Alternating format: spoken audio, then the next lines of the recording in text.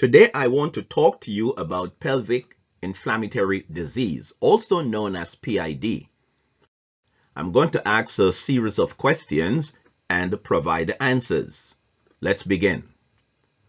So what is pelvic inflammatory disease? It is inflammation and infection of the upper genital tract. This includes the uterus, fallopian tube, and the ovaries.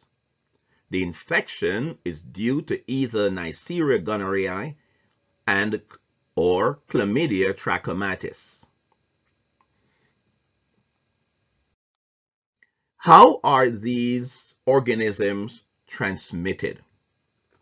Both Neisseria gonorrhoeae and chlamydia trachomatis are transmitted during sexual intercourse.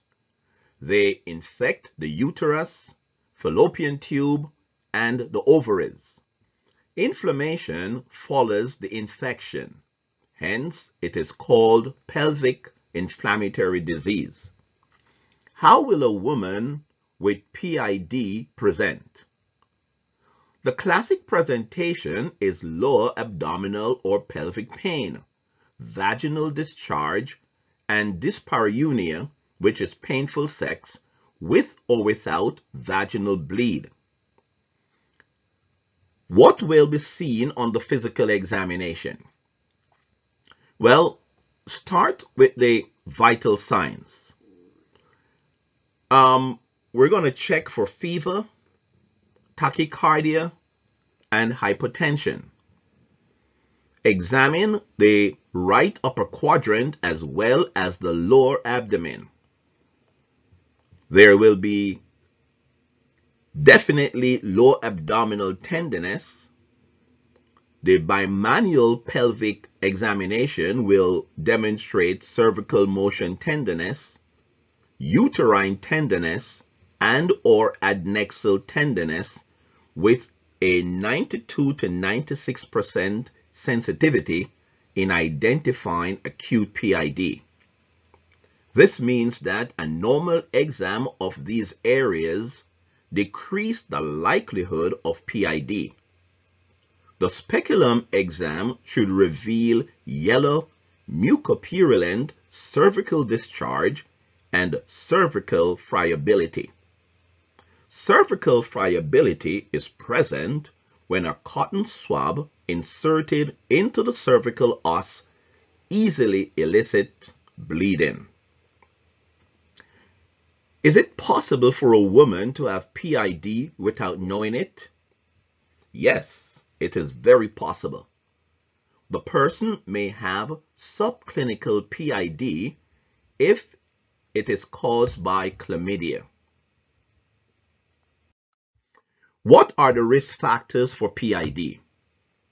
Risk factors include intercourse with multiple partners, age, previous history of PID, intrauterine device implantation, and tubal ligation. What are the complications of PID? There are two categories of complications. Short-term complications include tubo-ovarian or pelvic abscess. Long-term complications include scarring and adhesion of the fallopian tube, which may lead to ectopic pregnancy, infertility, and chronic pelvic pain. If you are considering tubo-ovarian abscess, then a pelvic sonogram should be performed. Can a pregnant woman develop PID? During pregnancy, it is rare. PID during pregnancy is very rare and is most commonly seen early in the first trimester. It is associated with adverse pregnancy-related outcomes, including preterm labor, low birth weight, and perinatal mortality, as well as birth defects such as atrial septal defect and cleft lip. Due to these associations, the CDC currently recommends admission and parenteral antibiotics for all pregnant women with PID. What tests should be ordered if PID is considered? First, you do gonorrhea and chlamydia, the nucleic acid amplification test, the NAT, N-A-A-T. It is highly sensitive and reliable. Samples may be obtained from the cervix, vagina, or first void urine. Then HIV and syphilis, hepatitis B and C, vaginal culture, and the ESR, CRP, and the CBC. How is PID treated? The CDC recommends the following for first-line treatment for outpatient therapy.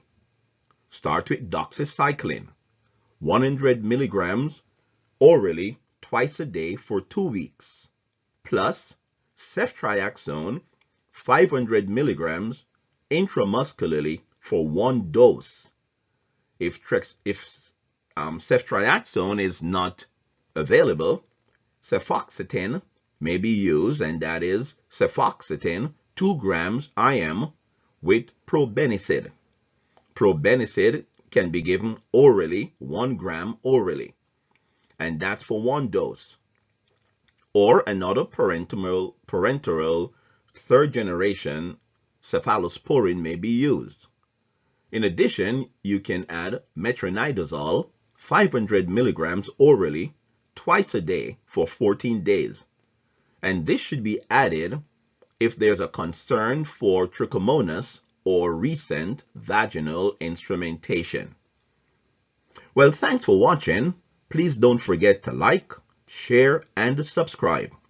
This information was published in the Emergency Medicine Practice. You may access their site at empractice.net. And please subscribe for cutting-edge information. I wish you well. Good night.